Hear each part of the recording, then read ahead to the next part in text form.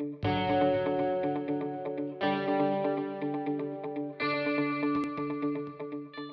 we're assembling again for our next session, I just wanted to say a couple words and give a few plugs. So the entire event is being live streamed. I'll sort of give you an update later on how many people are watching from afar. We know that there are some of our former researchers who are listening in right now, watching it online. I also wanted to say that the Twitter hashtag is hashtag IMTFI. A number of people have been tweeting throughout the day. Please feel free to join in.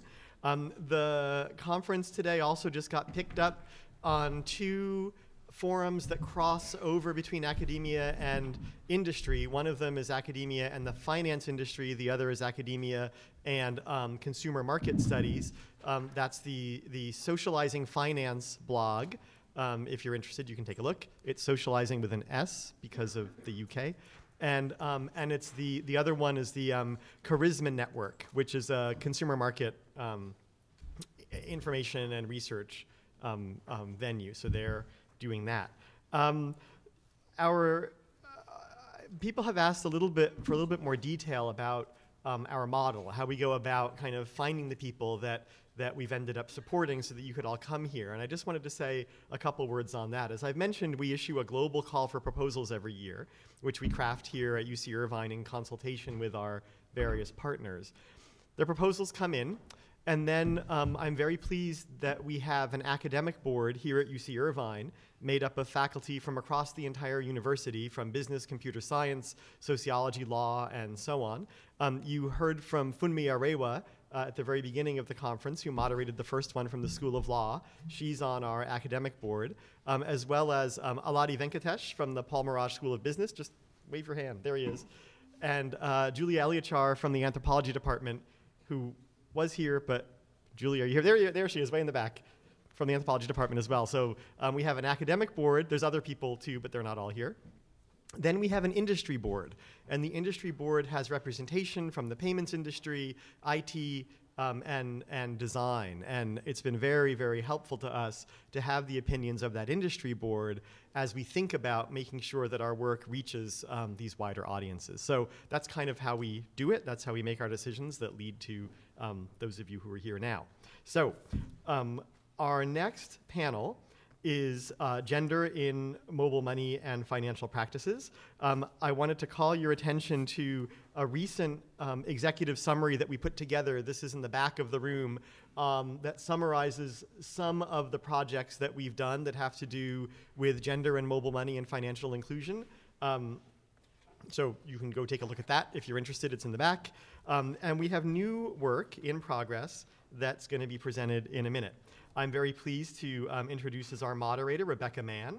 She's a program officer in the Financial Services for the Poor team at the Bill and Melinda Gates Foundation, and her grants and projects are focused on research, data collection, and measurement. Previously, she was a corporate lawyer at Herbert Smith Freehills in London and Brussels, and has degrees from the London School of Economics and the University of Sydney. So Rebecca, I'll hand it off to you. Thank you, Bill, and I'm very excited to be here today.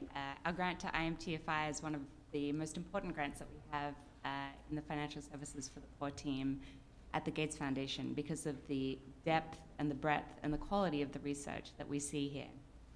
I'm very excited to introduce our panelists today. We have Jude and Charles from Nnamdi Azikiwe University in Nigeria, Mudita and Deepti from IFMR in India, and Idris from the National Events School of Applied Statistics from Statistics and Applied Studies in Cote d'Ivoire.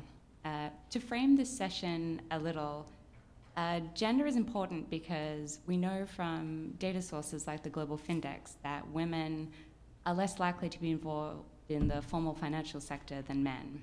And this means that they have less of a capacity to absorb and respond to economic shocks and to capitalize on opportunities to climb out of poverty.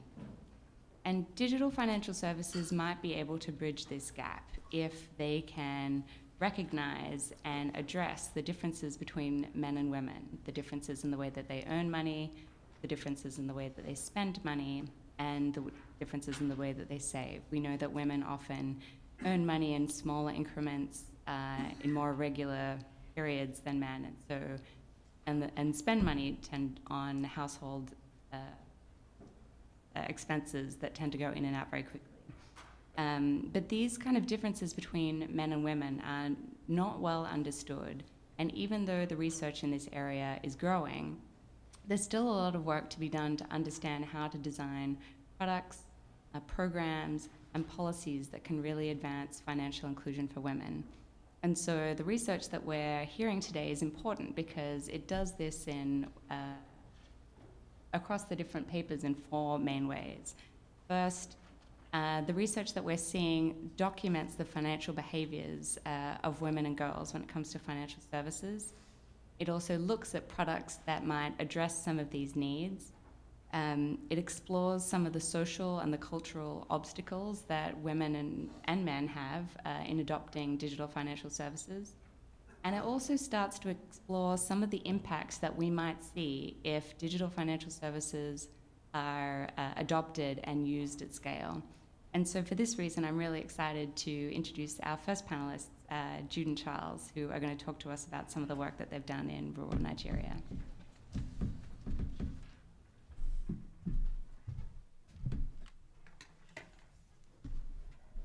Good afternoon. I'm Jude, and my co-investigator is Charles. We're from Nigeria. The focus of our study was we tried to look at the interaction, the interface between mobile money and financial practices of rural women, the interface between mobile money and cooperatives, the dynamics cooperatives, and then the interface between mobile money and the traditions of people. Okay, thank you. It's an important innovation, mobile money, but it could upset a number of things. It could upset existing practices. It could also upset some behavior. It could also upset group dynamism. So the purpose of our study is to look at what happens when mobile money interfaces with people's culture, interfaces with the financial behavior of rural women, and also when it interfaces with the joint liability scheme of cooperative. We have 3 objectives here. The first one looks at the traditional modes of storing wealth and how mobile money adoption could alter their usage. The second objective was to look at how mobile money adoption could upset the financial behavior of rural women. And the third is to look at how mobile money adoption could affect the practices of cooperatives and probably the joint liability scheme of cooperative. Why this study is important is to make sure that mobile money, although a good innovation, that it doesn't affect other poverty reduction efforts like microfinance. Okay. We use structured interview, and people we studied were women who were members of cooperatives who live on less than $2 per day. So far, we've been able to interview 418 women from 30 cooperatives. I want to be fast. These are the characteristics of the respondents. About 38 of them had no formal education, and this is the age distribution of the respondents. This is the household size. We're able to realize that up to 73% had more than 6 persons in the family. And we look at the income. People we said who earn less than $2 per day, and from the preliminary examination we have 18% earn less than $1 per day, and about 82% have above $1 but less than $2 per day. We looked at their job status. They were office cleaners, casual workers, petty farmers, hawkers, sales attendants, and apprentices. These were their occupations. And we look at ownership of mobile phone. We understand that about 99% of them own mobile phones. And what they do with mobile phone, they use it to make calls, to send texts, to download music and pictures. And when we try to understand about ownership of bank accounts, we discover that only 93 of them do not have bank accounts. 5% had accounts with microfinance banks, and only 2% had savings account with conventional commercial banks. And cooperative membership, 22% belong to formal cooperatives, 36% belong to kindred or related cooperatives, while 42 belong to faith-related cooperatives. And the 2 major reasons why they joined cooperative were for socio-cultural reasons and to be able to access credit. Nigeria is unique when it comes to mobile money. In fact, Nigeria is perhaps the only country in the world where you have more than 10 mobile money operators, but we have the least number of users. We have about 10 of them. Look at them here: Paga, MTB, GTB, MTN Mobile Money, Easy Money, First Money, EcoBank Mobile Money, Fortis, Stanbic, Vcash, and FETS. From our respondents, we realized that 8% of them have not even, only 8% of them have heard about mobile money, and only 3% have used the services. And this is against what's obtainable in urban area, where you have 46% who have heard about mobile money in urban areas, but only 16% were users. And what they do with mobile money, especially in urban areas, they use it for airtime top-up, payment of bills, and occasional fund transfer. We try to understand why the problem existed, and the following were discovered. Nigeria decided to choose bank-led model instead of the operator-led model in mobile money technology, and that problem was low awareness in rural area.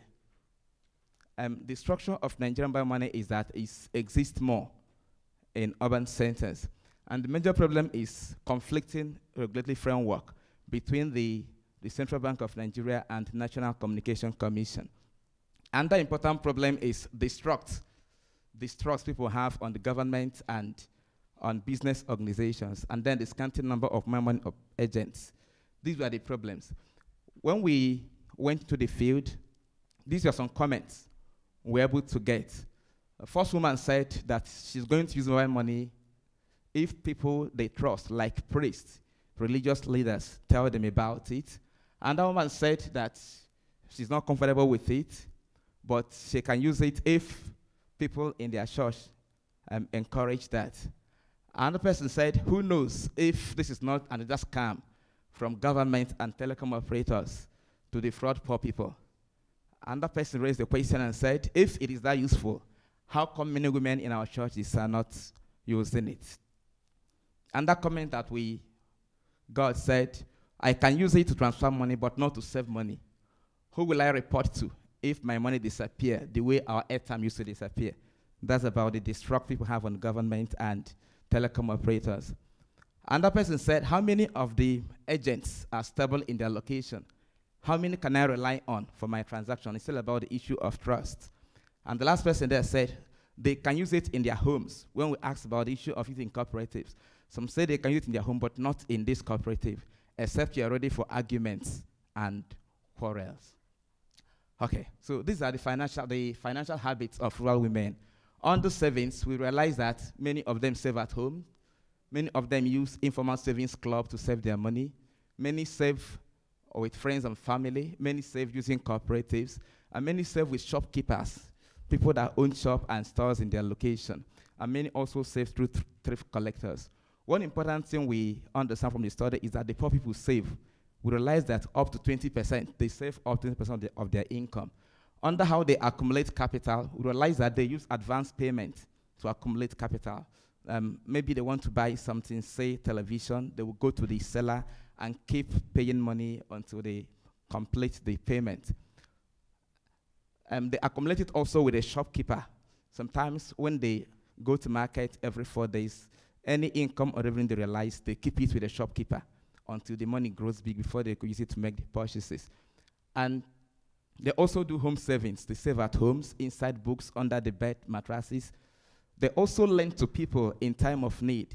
We realize that some of them, when they have enough, they could spend it. So what they do is, when they have plenty, they could lend to friends, lend to family members, and in time of scarcity, they could now go and ask those people to pay them back. How they receive and transfer money? Through families, through friends, and through bus drivers. And these are purposes for transferring money, for emergency help, for school fees, for health reasons, and for membership dues. How do they deal with emergencies like sickness, ill health, accidents? They call on family members, they call on their in-laws. They go to churches. For those who are church members, they go to their churches for help during emergencies. They also rely on personal savings, and they also go to their cooperatives. What about borrowing? They go to their cooperatives too. They borrow from deities. There is another inroad into the study, the important role deities play in their culture. We discover that prominent deities play a very serious financial role. In fact, prominent deities perform basic banking functions like lending, keeping of deposit, giving advisory services, serving as guarantors, going for defaulters. We'll still come to that. Then their spending habit. 30% of their monthly income, daily income are spent on food, 10% on maintaining membership of different groups, 20% on savings, and 15% is to assist others. Frequency of repayment. When they take the loan, how they repay. Many of them use single payments. They pay once and it goes. Other people pay monthly, and others pay every 4 days. This is another important inroad into the study. We are trying to look at traditional methods of storing wealth. How do they store wealth?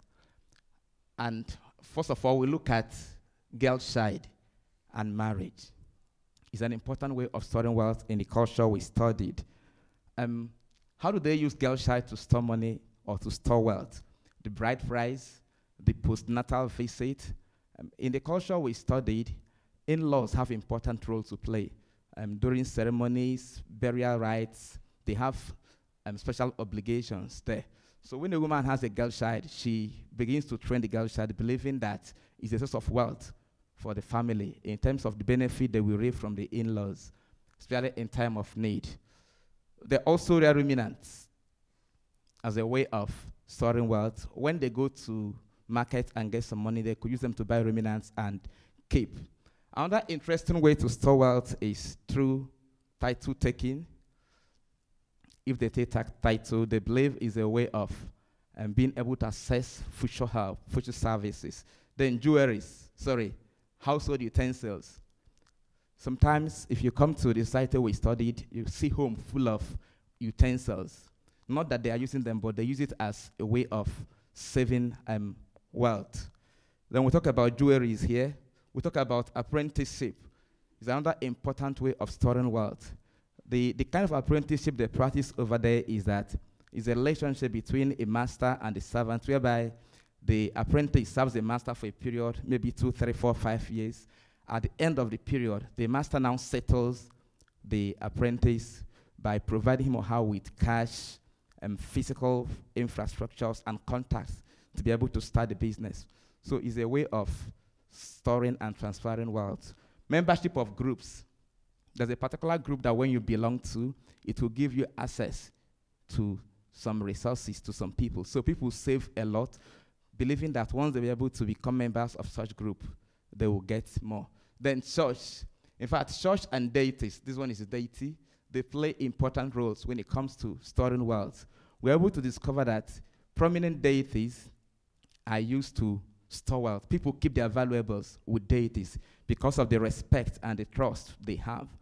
They keep their valuables there. They keep money with the deities through the high priest that perform sacrifices. They keep their wealth there. And sometimes they could even hand over economic trees, hand over their farms to the deity to take care of them. So it's another important way of storing wealth. Then churches too. Churches are becoming prominent because since many people are leaving African religion and moving to Christianity, there's need to transfer the function. So some priests and prophets and pastors are now performing some services which high priests used to perform, like giving advisory services, like keeping of valuables. If you go to some homes, their valuables are kept by the ministers of God whom they trust, and also the money. Okay, we look at the effect of mobile money adoption on this traditional mode of storing wealth. And we discover that when they interface, the effect will not be much. Why? Because people who use this social or traditional money do it for socio-cultural reasons, not because there were no other options. So the usage was not economic in nature, rather it was symbolic and socio-cultural. However, mobile money adoption is going to reduce the use of bus drivers, family members and relatives for money transfer. It's going to also raise the level of involvement of women in making household financial decisions. It's going to reduce borrowing from deities, because sometimes when you borrow from deity, the implication is much. Some deities, if the person is unable to pay, the penalty is much. They could come after the family with debt, with penalty, and number of sacrifices. So mobile money adoption is also going to reduce dependence on in-laws, on family members, and on churches during emergencies. It will also reduce the use of cash in making payments. Not only that, it will reduce the use of advance payment, thrift collectors, lending to others in time of need as a way of accumulating capital. We also look at effect of mobile money adoption on cooperative practices. And we, from our preliminary examination finding, we discovered that it's going to affect financial recordings and documenting in cooperatives. And it's also going to affect financial relationship among members. However, it's not going to affect the attendance to cooperative functions, because there are other reasons why people attend to cooperative, like to sing, to socialize with one another. But when it comes to the financial part of it, normal adoption could upset a number of issues there. Then we come to the joint liability scheme of cooperative, on which microfinance hinges on. We discovered that mobile money adoption is going to affect a number of things, like the peer screening, the peer monitoring, information asymmetry, kinship ties among cooperative, and the level of trust. The fear is that when people adopt mobile money, they could perform transactions without anyone's knowledge, and it'd be difficult to monitor each other. However, when we asked them, what do you think could be the solution? They said, except there will be high level of adoption, maybe over 80% of members will adopt mobile money, then it will be easier for all of them to flow on that platform. And that they gave us that new checks and balances will be adopted in the cooperatives, and that mobile money agents will be members of the cooperative, so that they could dictate fraud and other activities that could come up.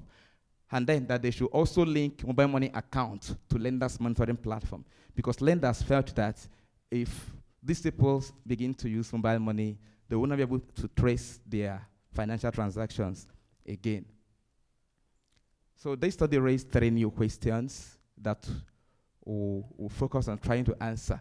Because we realize that religious leaders on Christian side talk about the pastors, the priests, that they are being respected and their ways are very, very strong when it comes to making financial decisions. And on the African traditional religion side, the high priest there and the deities, their ways are very, very strong. People see them as role model, people that can trust their word. How can we use them to build trust and create awareness when it comes to mobile money? That's the first question we raise. And that question is, since we've now discovered that mobile money adoption could affect some financial services in cooperatives, such as joint liability scheme, the peer monitoring, the peer screening, what mechanism are we going to put in place to make sure that it doesn't work against the joint liability scheme? And the last question is, under what condition is bank-led model preferable to operator-led model? Because in Nigerian circumstance, many believe that low adoption of mobile money is because Central Bank of Nigeria prefer bank-led model to operator-led model. Thank you.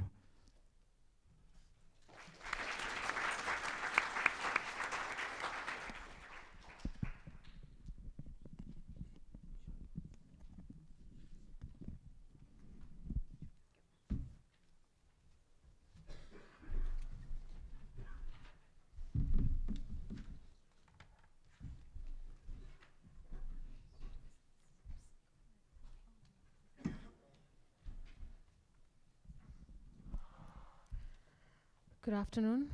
It's a presentation after lunchtime, so we'll try to make it interesting. Is it?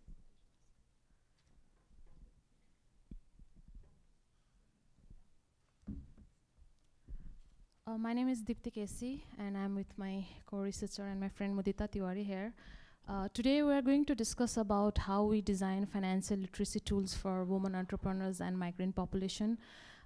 And we'll discuss if there's a scope for, or if we can use these financial literacy tools to expand adoption of mobile banking services. This is the second part of the study. The first part, which was also funded by IMTFI, we studied in Dharavi, which was in 2013. And we chose this slum, Dharavi, which is the largest slum in Asia. This particular slum is interesting because this has more than 5,000 informal small-scale enterprises in the slum. So we really at that time we were really interested in finding what social, cultural, and business factor is influencing the preference for cash transaction over electronic transaction. And also to understand if there is a scope for mobile banking amongst the small-scale enterprises or business owners. And just to ensure that we capture holistic perspectives, we interviewed different stakeholders from demand side as well as supply side. So we interviewed business owners, their clients, their suppliers, as well as we interviewed bank manager and banking agents. And quickly, we found obviously cash is culturally accepted. Access was not issue. Business owners had access to banking services, but they were using cash for two main reasons. One was they wanted to save on taxes. It was that simple. They just didn't want to pay to the government, and so they wanted hidden transaction, simple. But the other reason, which were more interesting to both of us, was there was also this huge lack of awareness and trust in financial products, which was impeding the take-up of the mobile banking services. So that study, our first study, we recognized two groups, one women entrepreneurs, the other migrant population. We thought if these two groups are provided with enough information about financial products and some sort of financial literacy trainings, they have potential to take up the mobile banking services. Quickly, migrant laborers, because we have discussed about it before in this forum also, that they come to the city to earn money, they save, they remit money. We all know about their financial behavior, and we all know that they use informal resources to remit money, even to save money, all those things. So we thought like maybe this population, the migrant population, can be informed about Tatkal agents that is available in India to remit money, or even something like, employers directly transferring some portion of their salary to their bank account in native villages. They might not have active bank accounts in the city, but invariably they have some household level bank account in the village. So if they are remitting money, maybe employer can transfer some portion of the salary. And most of them were not aware of that service also. But today, since we are going to talk about women in this forums, so I will focus on our tools for women entrepreneurs. So what Mudita and I did, we followed, apart from our 100 business owners, we also followed 25 women entrepreneurs for around 2 months. We made multiple visits to and just to understand their financial behavior. And these 25 women entrepreneurs had separate source of income. All of them had bank accounts, and even the closest bank branch was not really that far away for them. It was within 1 kilometer range on an average. But only 1 in 3 women had ever conducted bank transaction, and we were following them, and we noticed that they always go to banks accompanied by some male members, mostly by husbands, if not their sons. And they were saving money because they had separate source of income. But instead of depositing their money in a bank, they were using higher risk and unregulated saving services such as cheat funds. One thing that we learned, and it was very interesting to both of us, it's something new thing for us also, was they were using all these, they had all these strategies to hide their money in their house itself, because they really wanted to save. Many times they had to give their money to their husbands and their children, and sometimes they were not able to save. So they were hiding money in wherever they could. I mean, we could come up with so many stories, and we have shared some stories out there back, some stories are there. We have said, but they were hiding money inside the food jar, in the pile of clothes, inside the talcum powder box, wherever they could think of. Sometimes they were using really dirty boxes because nobody can guess that there's money inside. There's really interesting stories. And what we also noticed was many times their husbands found their money and took away their money. And in such cases, there were domestic disputes, and sometimes leading to domestic violence also. And at least in our sample, when we were following this 25 women, at least 16 women, which is almost 2 in 3 women, had some sort of domestic disputes, sometimes domestic violence also, because they were losing their money and because of all these things. And just to remember that all of these women had bank accounts. They had this option of just going to the bank and depositing the money. That's when Mudita and I thought, like, what is really needed is some sort of financial literacy for these women. And Mudita is going to talk more about our financial literacy tools that we have developed for women, and also we have developed this tool for migrant population also. Just briefly, I want to share our result. We tested our module with 120 migrants just 2 months ago. So what we did was, like, we made multiple visits. We didn't want to give all the information in one go. We wanted to understand their financial behavior when they are getting this training or information about financial products. So we made around 3 visits in a month time. Before we started our training, only 34% were aware of mobile banking. And after the training, 87% visited banking agents after the training session, which was a very positive result for us. Also, what we did was we asked this migrant population to maintain one financial diary when we were giving this training. And we asked this migrant population to just to record their daily expenses. And we told them about kind of expenses under necessary expenses, like you have to pay the rent, you have to pay fee for toilet facilities, you have to eat, you have to spend on food, you have to use mobile phones. All these things are necessary expenses. We didn't tell them like why they should spend more or spend less. We just told them this is necessary. But we also told them there is something called temptation expenses, and we just asked them if you could control on it, something like gambling or consumption of alcohol or number of cigarettes, all these things.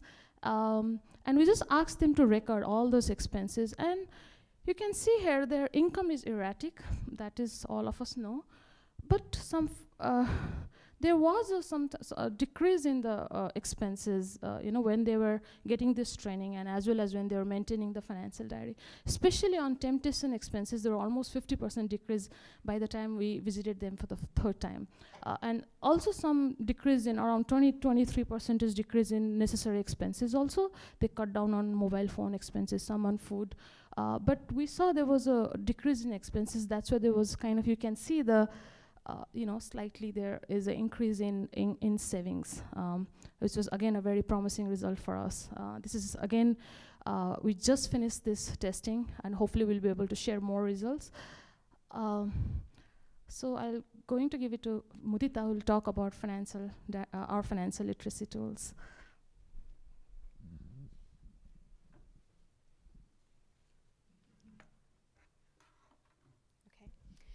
So as Deepthi was mentioning really quickly, one thing that we noticed quite early on, and something that our respondents, both women entrepreneurs as well as the migrant workers, said is the lack of information was definitely impeding the take-up of financial products and services. So that is something that we consistently heard, and there was definitely a demand for this information. So the first thing we did is we went to the field, looked for some generic material that was available readily in the market already, and we went back to our respondents and did some piloting. But what we realized quickly is that obviously generic information doesn't really click. People weren't able to relate to the stories, the characters. Not only that, we realized that there was just not enough emphasis on cash versus mobile banking options that are available now, especially to this subset of respondents. One important thing we felt is that the behavioral biases that sort of impede the decision-making process, the financial decision-making process, was also completely unaddressed in a lot of these generic materials. For example, we found that Forgetfulness was an important issue. People forgot how much they needed to save over the short term and quite often the long term. And as a result, they weren't able to either save enough or they were overspending. Cash on hand presented a lot of problems, as Deepti was saying, for women, but also for the migrant workers. So these were consistent problems that we were seeing that our respondents were facing, and they definitely were quite interested and excited about getting the financial information through us, or even through banks for that matter. So basically, we had to go back to the drawing board.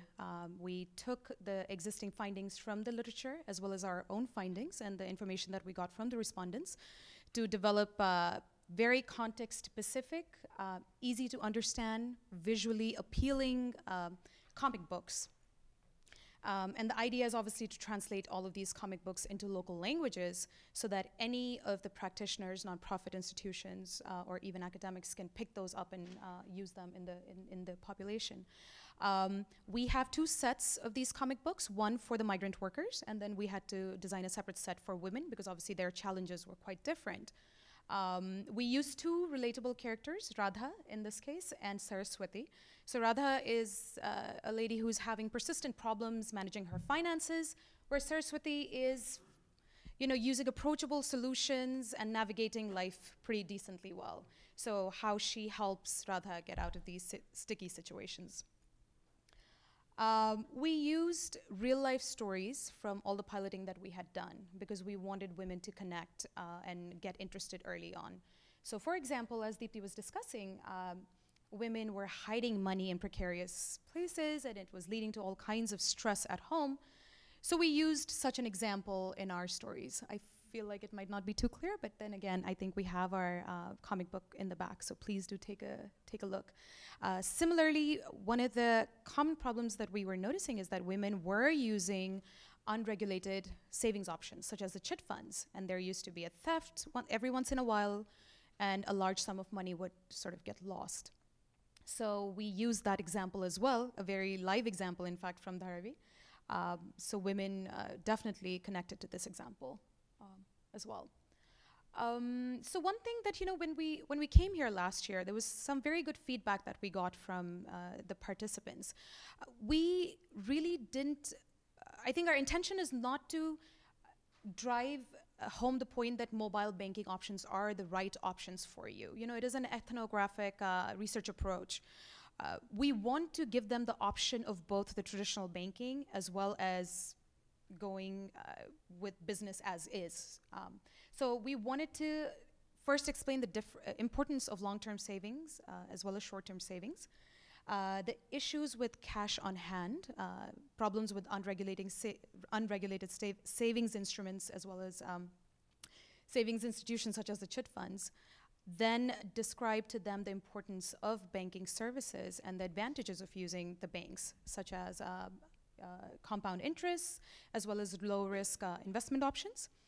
And then we sort of left it up to the respondents to decide if they were ready to work with us to either open a bank account or reactivate a bank account that they already had.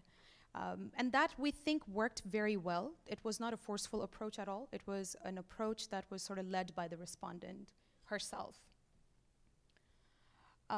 So where we are at right now, we just designed all of our modules for women. There are about 8 stories that we have. Based on the findings that we have from our migrant population, we are very excited. We think they did quite well. We're seeing an increase in the savings, and we're very hopeful that for our women's group, we'll see something similar. So we are going to evaluate these products for women over a 4 months' time. We're looking to evaluate or work with about 600 women this time around and see what the results look like for us. So we will be sharing that with you hopefully soon. Not only that, I think the intention all along was to make a product that is easily accessible to all of the practitioners. So we have been reaching out to nonprofit institutions, and a lot of them have shown interest in these comic books, and the idea is to translate them into as many languages as we can. We have also recorded the training sessions, and we've put them on YouTube already, and we'll continue doing so even for the women's group. And lastly, we understand, I think a lot of us over here, I think, are very clear that financial literacy alone is not the answer to the financial inclusion problems. We completely understand that. And we're noticing more and more now that we work in the field that there are many aspects to it. You definitely have the awareness issue. But then again, once you provide the training, it's also important that at the institution level, as in the bank, when the respondent goes to the bank, they have a good experience with the banking agents as well. And the psychological barriers that the respondents face when they go to the banks are quite significant and still a challenge, in fact. So those are things that I think need to be looked at a holistic sort of level if we want financial inclusion to be a success. But we still, I would say, are quite excited about the results we've found in our study, and we're eager to take your questions and recommendations. Thank you.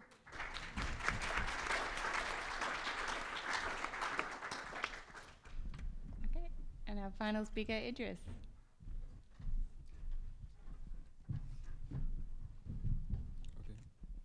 Good afternoon. My name is Kone Idris. I'm statistician economist from the National School of Statistics of Côte d'Ivoire. For who don't know very well Côte d'Ivoire, it is the leading economy in West Africa Economic and Monetary Union. It has been in crisis for 10 years, and since 2011, it is in recovering with strong economic growth. Today, I'm going to present to you the preliminary finding of our project, which title is Women, Monetary Practices, and Technological Innovation. The title may seem quite general, but it reflects all of the questions we had in our mind when we were applying for the IMTFI call for proposal. We were wondering how mobile money could be a tool in order to reduce poverty in Côte d'Ivoire. So that we identified monetary practices as economic channel, women as target group through which mobile money could reach this goal.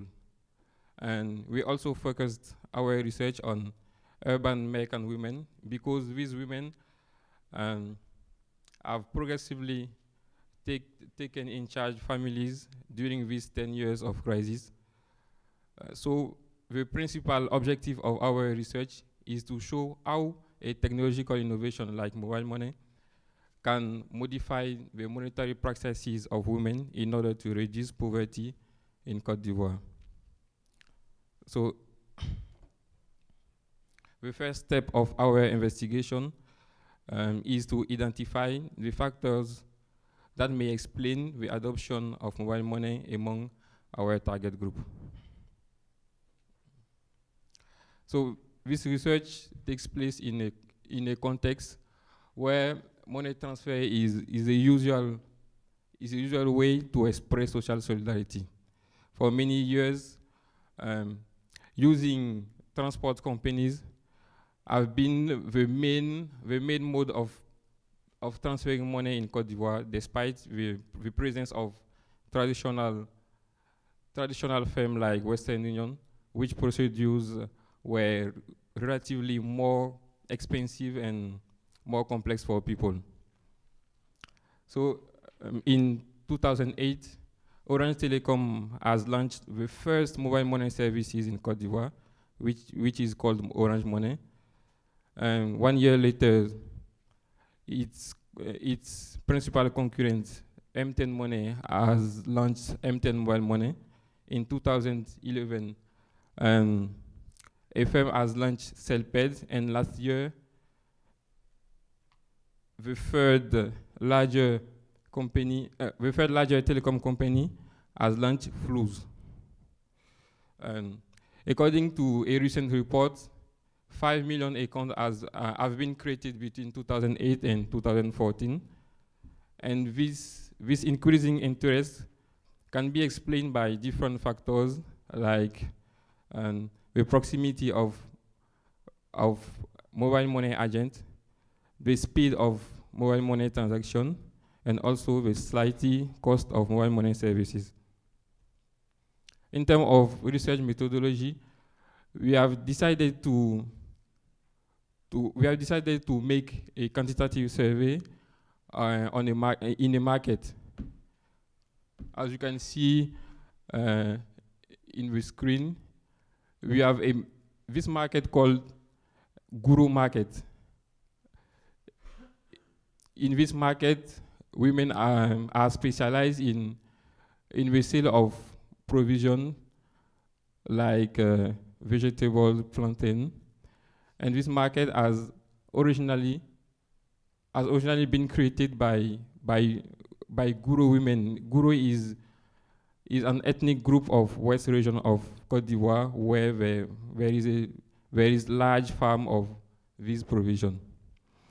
So we have approached randomly 477 respondents with a questionnaire in order to collect data on their access to mobile phone and mobile money services, their use of mobile money services, their perception of mobile money services following the technological acceptance model, their monetary practices, and also information about their age, education, marital status, and so on. And we have obtained a relatively young sample, homogeneous according the occupation status, but less educated, as 1 in 2 respondents had not at least the primary primary school education level. And the first section of our questionnaire,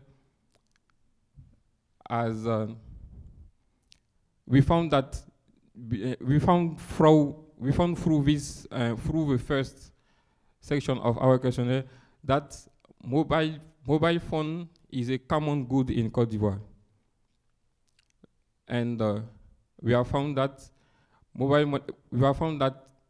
most of women have knew that it was possible to make money transfer through a mobile phone. They got information often through their parent or their friend. But we have found that only 32% of women had a mobile money account. In terms of the number of mobile money accounts, the first provider was M10 Money, followed by Orange Money and Flows. In terms of experience in using mobile money, we have found that a very late adoption of mobile money among these women, because if you look at the picture, 7 in 10 women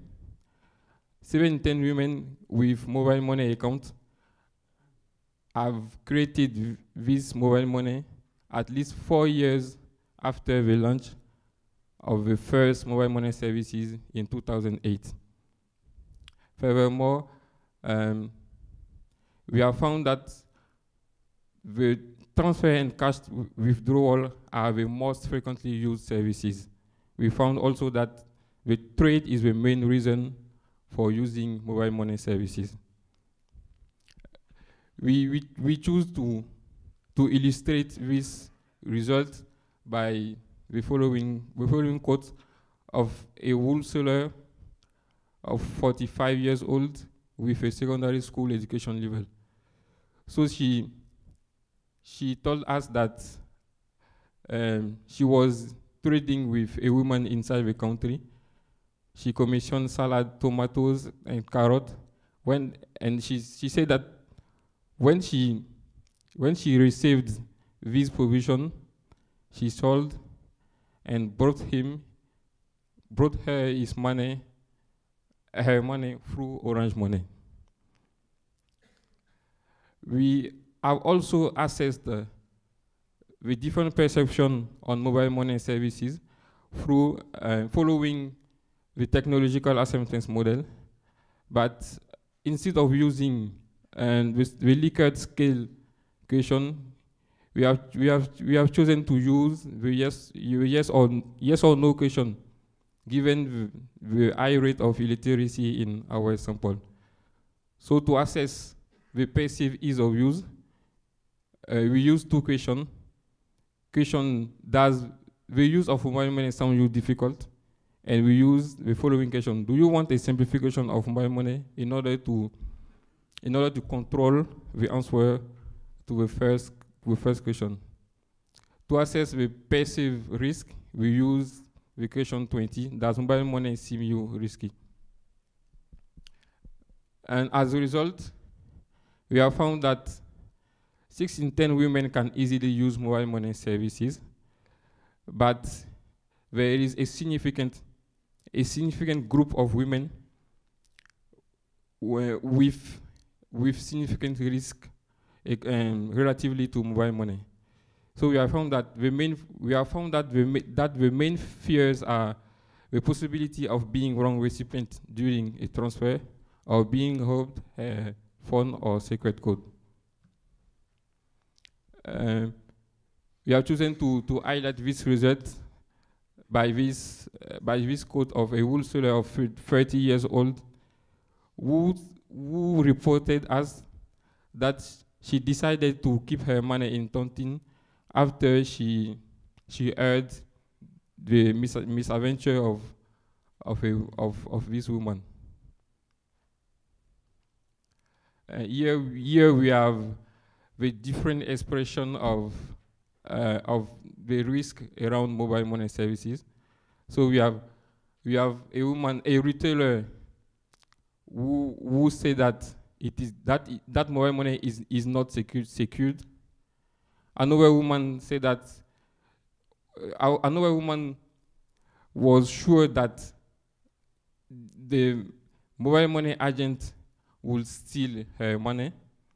And finally, we have a woman who were complaining about the fact that mobile money agent didn't give her all her money. To assess the passive utility and the passive trust, we use the different following question.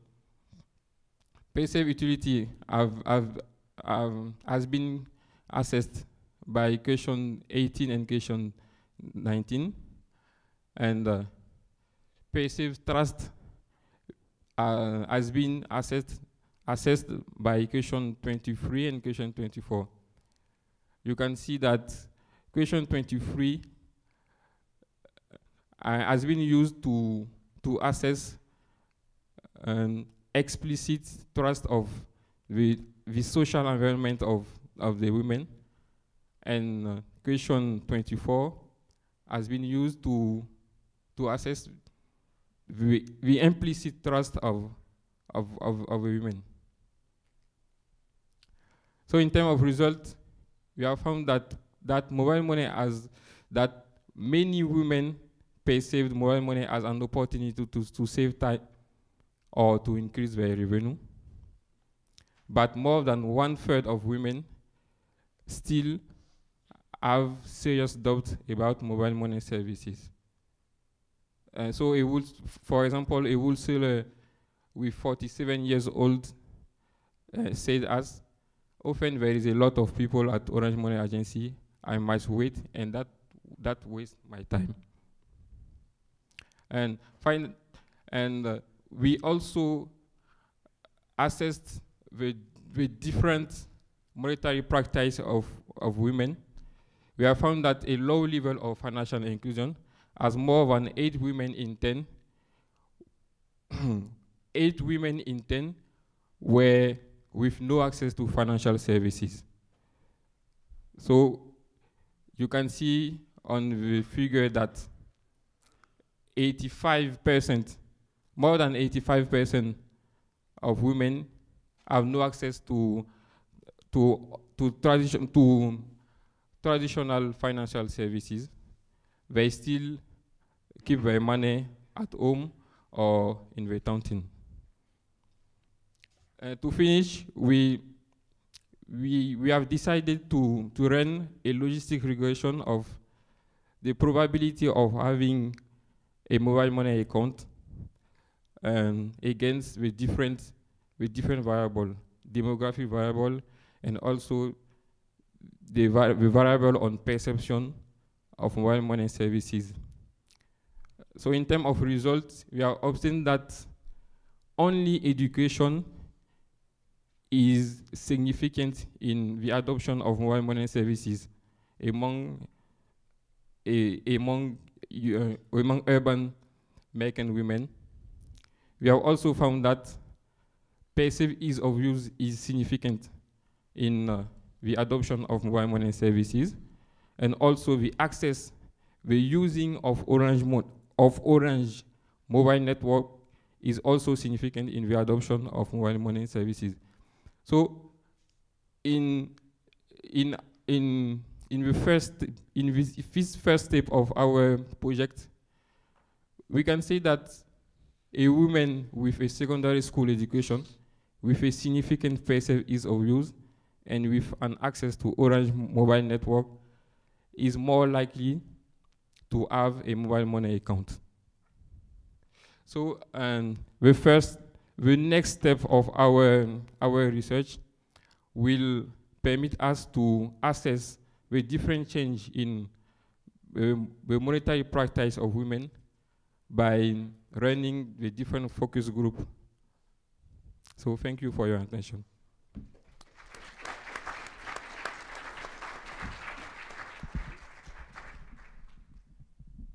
So first, I'd just like to thank all of our panelists for their presentations today.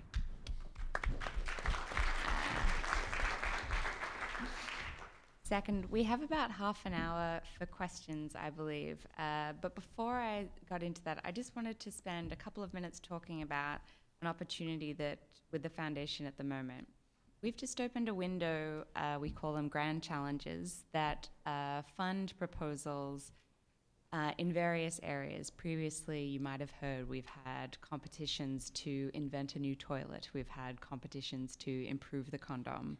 And now a number of teams at the foundation have banded together to open a window to fund research and projects that help us to understand how to extend services to women and girls. And those include teams like agriculture and sanitation, but the financial services team, of which I'm a member, is also part of this syndicate. And so I would invite all of you to go to our website, grandchallenges.org, which sets out in extensive detail the application criteria. I believe the applications are due around mid-January. But what we're looking for are potential new partners, new projects, new research that will help us to understand how to reach women and girls in our target markets more effectively. And obviously there's an opportunity. What we heard from our panelists today was that the level of women who are excluded from financial services is still incredibly high. In Nigeria, it was more than 93% of rural women. In Cote d'Ivoire, it was more than 80% of traders didn't have access to financial services. So we really believe that there is a gap and that we need to learn more about how to effectively reach women and girls. So I'm going to open it up for questions. I thought I would start with the first one, looking across the three presentations to find some themes. First, when it came to India and Cote d'Ivoire, both of the presentations focused on female merchants and entrepreneurs. And so I was interested to know whether you thought that what you had learned could potentially be generalized or extrapolated to apply to women more generally or to other markets. And second, for India and Nigeria, I was really interested to hear that mobile money adoption and programs like financial literacy trading actually look like they can influence the level of savings. And so I'm interested to know whether mobile money platforms are not just for payments and transfers, for example, like M-Pesa, but might actually lead to women adopting other financial services like insurance, credit, kind of other kind of more specific products like agricultural finance. So whether you saw mobile money platforms are potentially leading to the adoption of financial services beyond savings. Perhaps we can start with India and whether you thought that these lessons were maybe more broadly applicable than just female entrepreneurs. So I'll answer the first part of the question and I'll let you answer the second part of the question.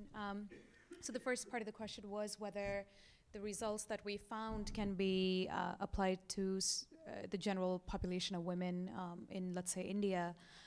So our focus was primarily low-income women entrepreneurs, but some of the common themes that we saw can definitely be applied to the women across the rest of semi-urban or rural India. So we've done extensive financial inclusion studies, randomized controlled trials in majority of states in North India at this point, focusing quite a bit on Uttar Pradesh and Bihar, which are quite underdeveloped still. And some of the things that we saw, the saving strategies, especially trying to keep the money away from the men of the household so that it's not squandered away on temptation spending, was a recurring theme for women. And we found that women were very eager to use banking services. So that is definitely one of the differences that we saw quite early on, is that I think women are ready to use any sort of savings instrument that they can find. For example, we've read about women in south of India, and they pay up to 5 rupees just to save about 20 rupees away from their house. So that is definitely something that we have seen, that women are willing to even pay to keep their money out of the hands of sort of men in the house. So that's why we feel that products that are specific for women's needs are quite essential at this point. And I think that is also somewhat missing in the Indian context. So you do have products generally for the population, but products do not highlight women as the primary users. So insurance products are not really directed towards women as such. Savings devices are not really directed towards women as such. We did notice that last year or 2 years ago, State Bank of India has started putting out ads for women that are saving for their house, for the purchase of their house, for example, for mortgage payments and things like that. So we see all of those things as very positive sort of steps. There's also an initiative for women's only banks, and we're hoping that'll make some more difference and energize the savings at banks for women. There's also the alternate channels, the self-help groups, et cetera, that sort of promote you. Once you become a good saver, per se, then they promote you to, to be able to get low interest rate loans from reputed banks in India. So all of those things are good, but definitely more needs to happen. And I'll let you. The second question is about, are there, what we learned, can that be translated to sort of the investment products such as insurance and things like that? Yeah, I think so. One thing is like what Mudita also captured was like most of the financial products, even when they are advertised, they are not like targeting women. As for example, like any banking, you look at any advertisement for any banking product, you'll only see women behind men. Like you will only see men as the main player of any kind of financial product. So I think even other products like insurance or the savings product, and somehow if the financial institution market it using women as some players and targeting women, we really feel that there is a potential for take up of such financial products.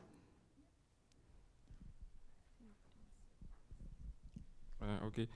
Regarding the question on the generalization of our different results, I think that we can generalize our result to the women in rural area because of the fact that our sample was less educated. And it is the same condition in the rural area. I will try to respond to the other question later.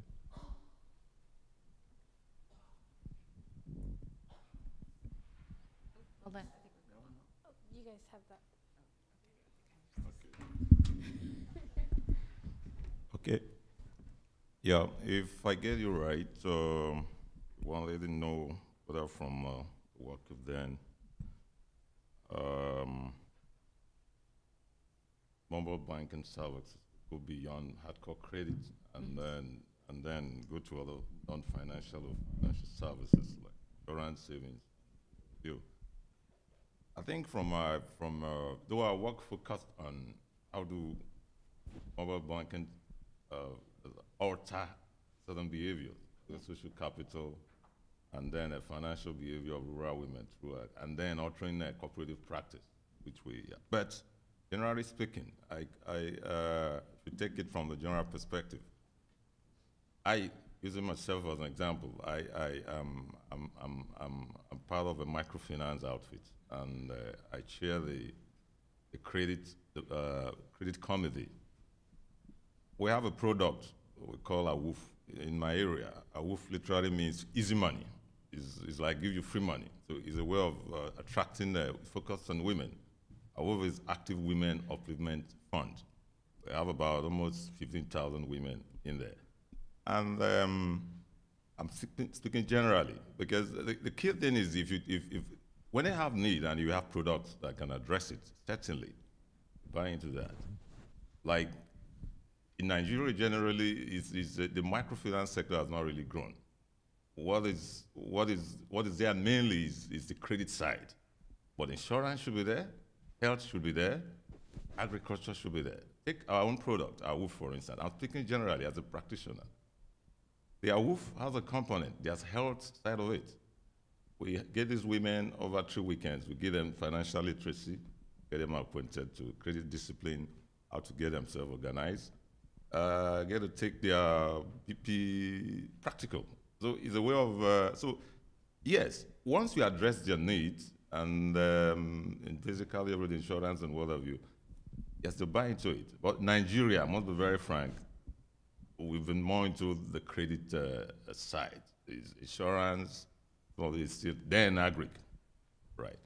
So that is that. I think the bottom line is if you have products that address the needs, certainly buy into that. But in Nigeria, we've not really broadened. It's more of a credit, mainly a credit. The other side, no, but you can get some financial institutions in there, but it's not really very general. But if you have any product that can address needs of clients, they certainly buy into that. I think it's a good prospect if it can be products are developed in that area, as long as the cost side of it is also taken care of, because people care about what are we getting this? What's the cost element of yeah.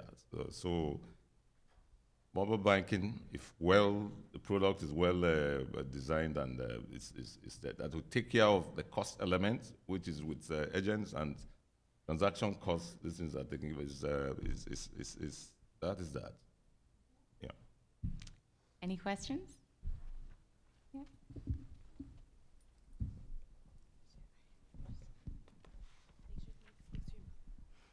Yes, I'd like to thank all 3 presenters, and I have a question for the presenters from India. And you had mentioned that the women did not go to banks unless they were accompanied by a man, either their husbands or their sons. And I was wondering if you could speak more about that dynamic. Presumably these women were part of your study on women entrepreneurs, and whether you had addressed that phenomenon in your comic books. Yes. One thing we noticed was women were kind of intimidated by male staff in the bank. And we have highlighted this. And also one thing is like all of the banking agents, okay, let me go, like, even in today also, somehow, like if you go to rural India or even in like low income household, somehow it is considered that, you know, going to bank, you know, dealing with banks, officials and all is kind of man's job. That is kind of, women feel that way. It's not only in Dharavi, that I've worked in tribal region also in India, and I've noticed that kind of their notion about banking services. And the other thing is, like, again, intimidated by male staff. You know, it's just a cultural thing, just going there and talking with male staff was kind of, they were not really open about that. And thirdly, like, somehow they thought, like, if they are accompanied by a man, it's easier to do the transaction or banking transaction. You do not find it that much in our urban area, but especially in rural area, you'll find women, you know, being accompanied by male members. And there was another study that we did in rural India. Many times it is also from within the household. In this particular research, we interviewed more than 3,000 women, and we asked them if they are allowed to go to the financial institution without being accompanied by somebody else. And only, I think, if I remember the number correctly, I think around 9 or 10% is women out of the 3,000, more than 3,000 women said they are allowed to go to bank on their own. So sometimes it is also from within the household itself, they're probably not allowed to go. Sometimes their own psychological barrier, you know, they find uncomfortable dealing with male staff,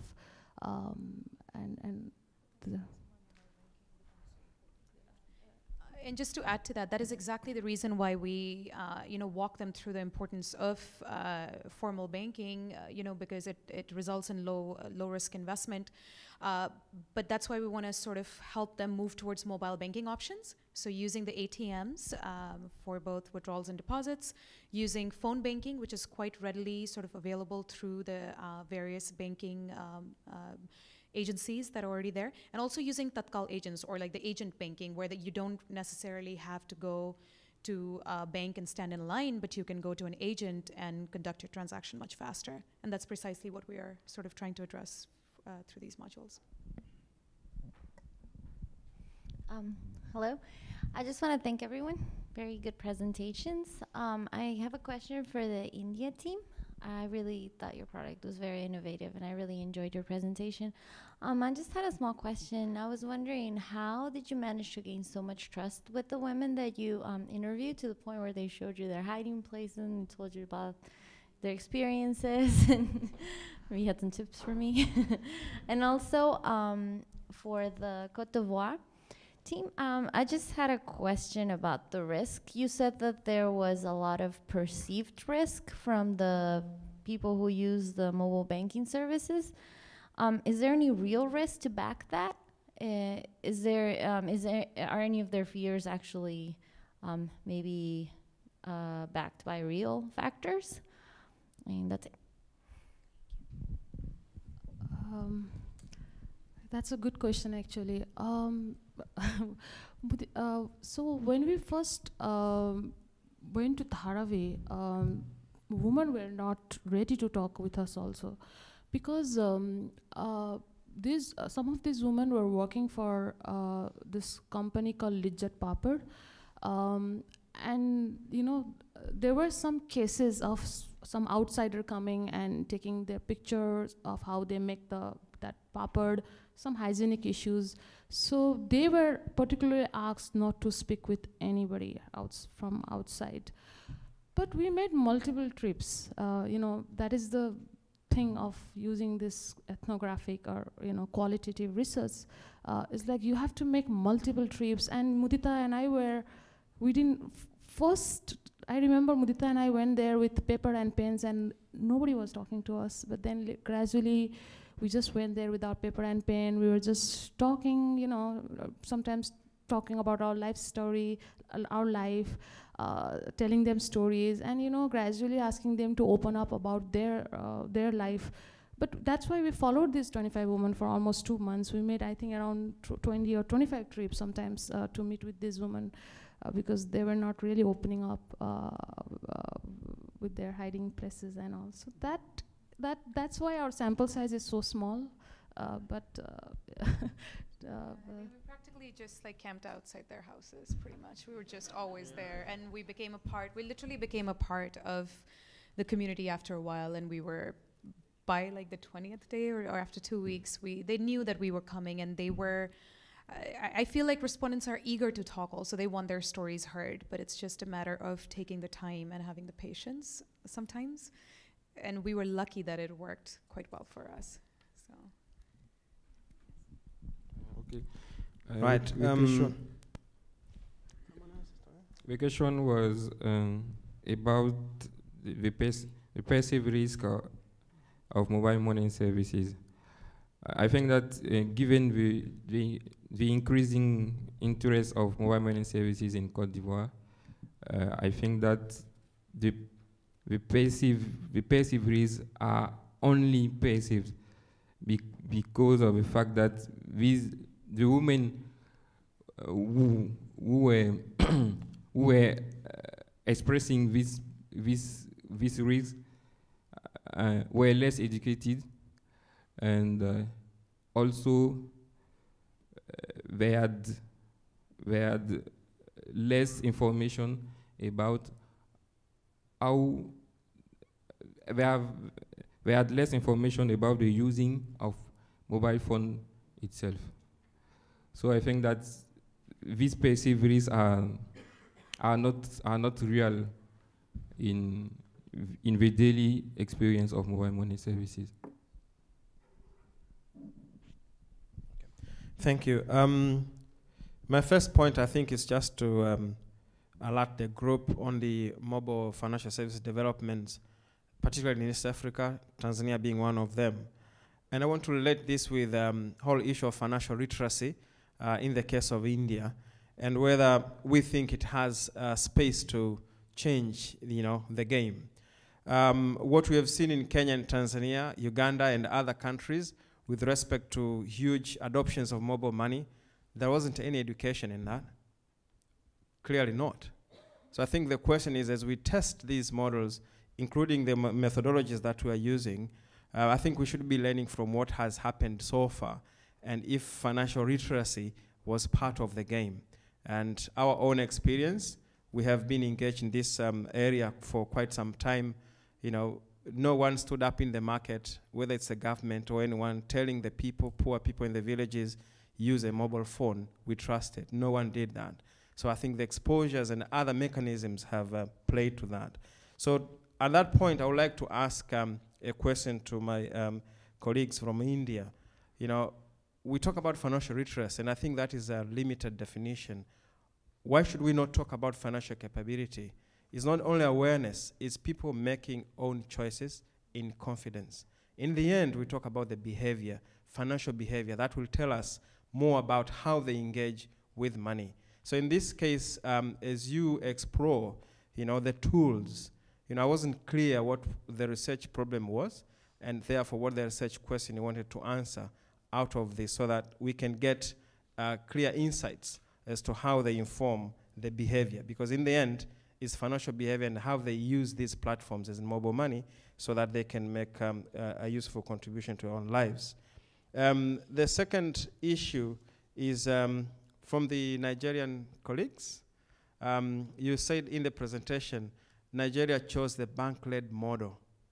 So my question is, are you also investing through your research agenda, the other alternative, the MNO-led, and how you could influence the government or the policymakers to have evidence on the table so that they can make informed choices? So I just want to know from you whether you are thinking along those lines. In terms of the methodology that we use, I've seen on the qualitative or quantitative side, structured interviews or in-depth interviews, focus group discussions, these are qualitative. I think my question is, how rigorous are these in order to give us robust conclusions?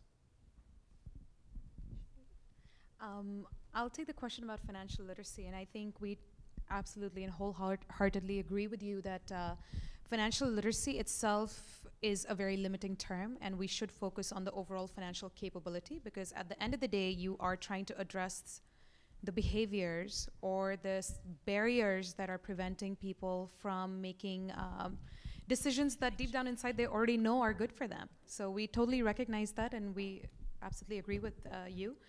One thing that we realized is in our study, we were working with a very specific group of entrepreneurs who themselves requested information about financial products and services that were already available in the market. In our case, in this study, access to a financial institution was not a problem. They were already in an urban center with multiple banking options available, mobile as well as traditional brick and mortar options available. So that wasn't an issue, but the people did keep saying to us, both women as well as the migrant workers, that they just didn't know enough about the products and what was going on inside the banks, and they were afraid to even step inside the bank. So our attempt was to mitigate that issue through this research. But obviously we want to take it a step further and try and see how this can be applicable in other regions, in other contexts. And so we keep going back to this discussion, and we think that it's at least on the surface a three-layered sort of an issue. You have the physical access to a bank, then you have the issue of knowledge and awareness about the product, but then it's also the institution that people deal with. Even if you can, let's say, get the education, you can get your banking forms, you can save money, you can go to the bank and be refused service, and that happens all the time with low-income respondents, and that is a significant barrier. No matter how much you educate a person, that doesn't guarantee that the funds will go into the bank account or not. And that's where we think mobile banking services provides such an opportunity. And we really think that is an answer, at least for the women entrepreneurs in our case, because they've shown such eagerness to just walk up to an ATM and learn how to use it themselves. So we do see an incredible opportunity to improve capability, financial capability here. And I absolutely agree with the fact that we should be addressing this as a capability challenge, not just an awareness challenge.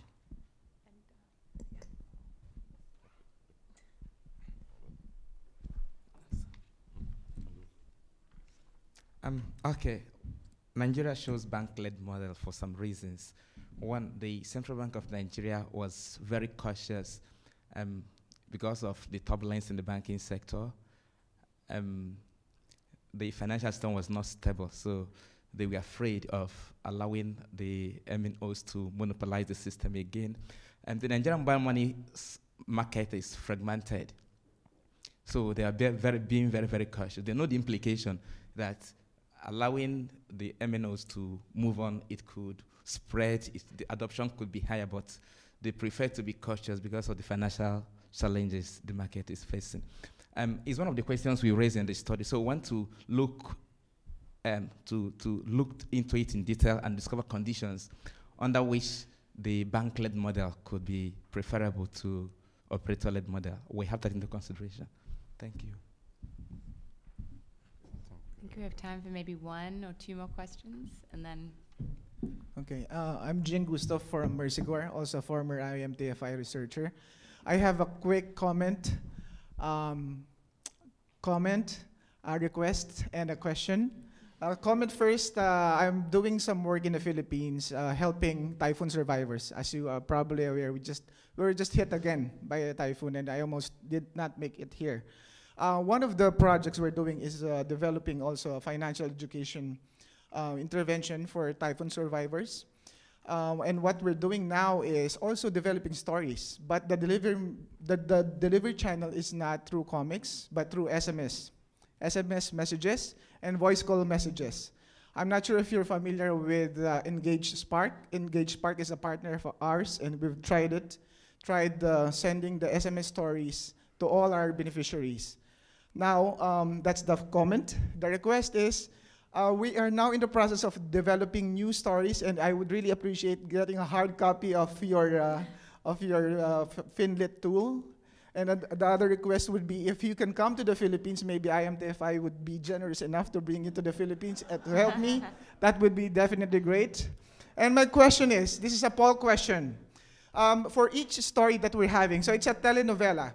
A telenovela story is like a segment. So we have a one storyline. So per segment, there's a poll question. Just to check whether the recipient of the story is reading the SMS and maybe finds it interesting. So my poll question to you is, I think you developed 7 stories, right? And I'd like to ask the researchers from India, since we're just going to develop 3 stories, which among the 7 stories would you want me to prioritize if you're my partner? You can answer that later. Later? Or you can maybe share that if we have time. I would say savings, the first 2, like increasing saving. But Mudita, do you have something else? Let's start with that, how to increase savings. And Mudita, what do you I definitely think, but I think we also need to understand the context in which you want to deliver these trainings. So if it is to do with the sort of helping people go more to the banks, then we have information about that. But then again, if you want to help people adopt more of the mobile technology tools, then we certainly can accommodate that as well. And that's again very region specific, because you could use provider names or you could use certain technology names to just sort of facilitate that learning process a little bit more. As far as your invitation to come to Philippines, I think Bill has heard the request, so I hope we can figure that out. And as far as the SMS component is concerned, I think, from what I understand, I forget the RCT and where it was conducted, and forgive me for that, but SMS reminders that are very sort of context specific, again, depending on the savings need, have shown to work. I think it was done in Philippines from what we understand, and we can discuss about that. But that's one of the ideas that we've had, and it can be specific for the particular client as well, that if you're saving for marriage, let's say, then just send out a reminder for that, and that seems to work quite well, stick quite well with people. Also, like what we're also doing is like this, the tools itself, as Mudita said, first we have to understand the background. And we also, I just want to add that for to test the woman, the literacy tools that we develop for women, what we are doing is like, so we are doing this with a bigger group, around 600 women. So first, when you are talking about the importance of savings, and when we are not talking about banking services and all, we are actually giving, randomly selecting around 300 women and giving them locker box, because there are a lot of studies that, if you give training on importance of saving and just giving locker box, there's an increase in saving amount. So first we want to see if they can save, because it again goes back to that financial capability, like, and once we know they can save, then again only we can talk about, banking services and all those things. And I just want to add another thing is also, that is one thing we are doing. Another thing we are also doing for our second study is randomly we are also including husbands, because we are talking about women, we are talking about women's decision, but if we forget husbands, they really influence women's decision. So when we are giving this financial literacy to women, we are thinking of including husbands, randomly, selecting some women and including husbands, and for some women not including husbands, and we want to see the change in behavior. So that's just what I wanted to add in the thing. So I think we're running over, but we've got one more question. I'll try to make it quick. My interest is also in the financial literacy, as my colleague in Tanzania mentioned. I'm interested in the aspect of language in terms of literacy. One of the tensions we saw in Kenya is that it's a tension between the awareness, advertisement, promotion versus the knowledge and education. What we found is a lot of people want the knowledge in vernacular languages, especially in rural areas, versus the companies that tend to promote in national languages or foreign languages. How how do you deal with that, especially when you're developing curriculum? Because I feel like even in Kenya, we still have a gap. I mean, the number of people who kept saying, and here's what we found, there's a risk to it, because some people heard it on radio, they got excited, oh, the loan, M-Shwari, loan. They signed up for it, but they didn't hear enough to understand it. And so this is where I have the tension, is the language aspect. No, you're absolutely right. We converted, we have translated these financial literacy tools in Hindi. One thing I want to just share is like, you saw the data for migrant population, right? How they were, the expenses decreased and savings increased. So most of our migrant population and our study region, they were from Bihar. And the trainers we brought, they were also from Bihar. We didn't plan, but it just so happened. So like when I was in the field, like these trainers, we trained these trainers for 10 days. We gave them rigorous training, like how they should speak to the migrants and all. And when they were talking to migrants, they were not educating them. They were like just talking, like, you know, talking about issues. And I feel, I mean, I don't have scientific data for that, but I really feel that really influenced our result, such a positive result, such a promising result. That's also because of because they were speaking exactly their language. They were using the native, dialect. Not only that, they were also using stories from the Bihar. Like these trainers were like, we have also come from Bihar, you have also come from Bihar, but so I really understand what you're going through, but hey, these are the options. So that connection was there. So I think language and that connection, connection of the message is very important. Just information, just generic information is not really helpful. That's what Mudita also mentioned in one of the slides. You want to add something? Okay, well, 3 very different markets, 3 very different research papers, but one very encouraging message that we're starting to make inroads into female financial inclusion. So please have a look at the Gates Foundation's Grand Challenges for Women and Girls, and please also join me in thanking our speakers this afternoon.